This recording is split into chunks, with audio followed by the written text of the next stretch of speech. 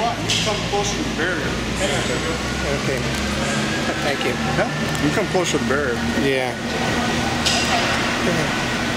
Hey, this is George Tower at Camp Jeep 2011. We're at the Orange County Auto Show. Will I survive?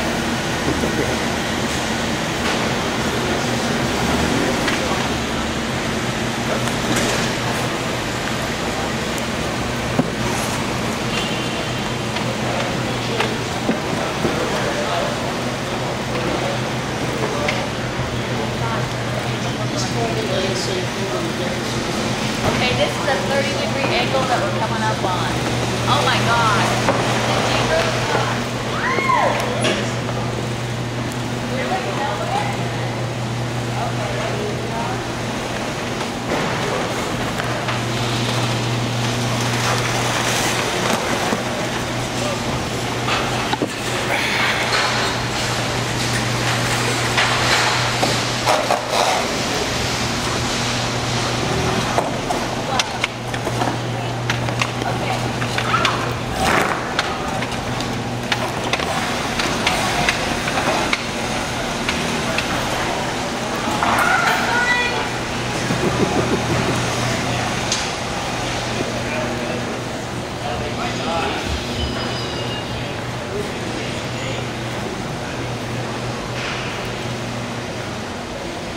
Articulation.